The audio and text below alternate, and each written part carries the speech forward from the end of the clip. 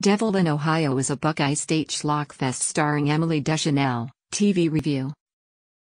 The lessons of the fire. As we reach for something higher, a voice wails as images of flying crows and blood dripping down a rose's thorny stem flood the screen. With eyes we've all come to know, he's the devil in Ohio. This theme song has a self-conscious ludicrousness that's ultimately earned by the series it introduces, at least in one sense. Netflix's Devil in Ohio isn't so great that its missteps end up making sense, but it's so schlockily unembarrassed by its excesses and its shortcomings alike that it feels difficult to critique.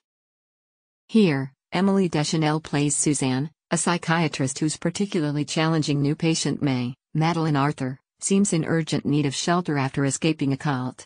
Naturally, Suzanne brings her home, and, of course, Suzanne has 3 daughters, played by Zaria Dotson, Alisha Newton, and Naomi Tan, from whom May can be acclimated into high school life, or on whom May can rapidly exert her influence.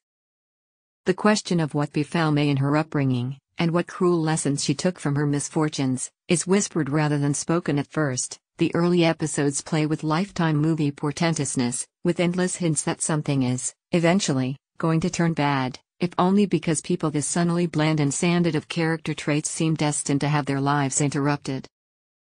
Characters played by Sam Yeager, as Suzanne's husband, and Gerardo Salasco, as a detective trying to get to the bottom of just what satanic activity haunts the Buckeye State, float through the proceedings, but no person in this universe ever quite feels real. May's traumas, coming at us in a rush later in the series, are disclosed too hastily to carry much weight, and Suzanne's own matching memories of abuse feel insufficient to explain her many lapses of judgment and a bit mercenary on the part of the show's writers. What Suzanne has suffered exists only to make her story make sense, which isn't novel, but Devil in Ohio feels so hastily written that the scenes show too clearly. Which is not to say that Devil in Ohio is boring. It has a shamelessness that amused me, as when characters say "Go Bucks" or "Go Browns" to remind us where they are.